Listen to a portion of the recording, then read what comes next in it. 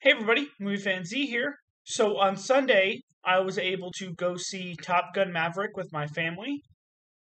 So this movie is 30 years in the making, over, because the original came out in 1986.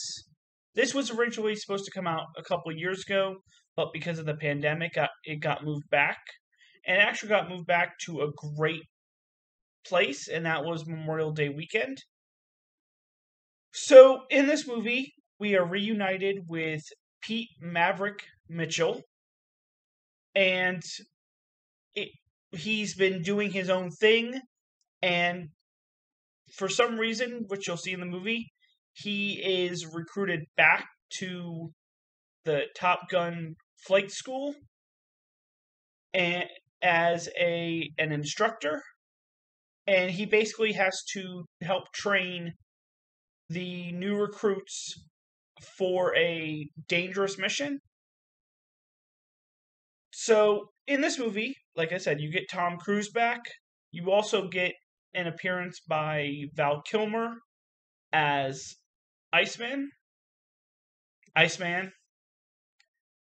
But you also get some new faces, like you get Jennifer Connelly as Penny, the love interest.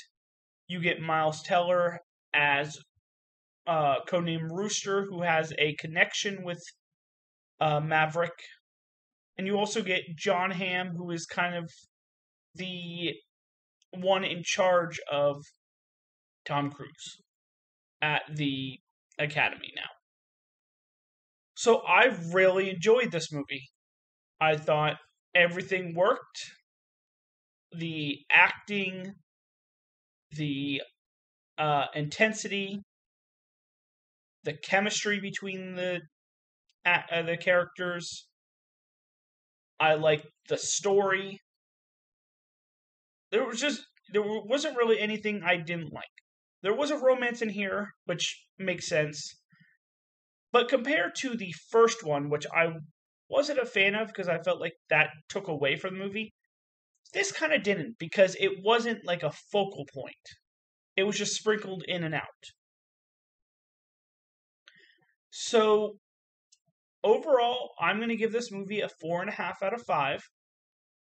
Like I said, a very worthy sequel. And that is my review.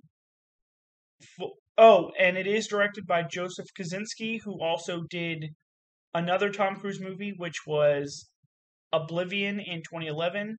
And he also did Tron Legacy. But again, that is my review for Top Gun Maverick. Come back next time for another review. This is Movie Fan Z signing off. Have a good night.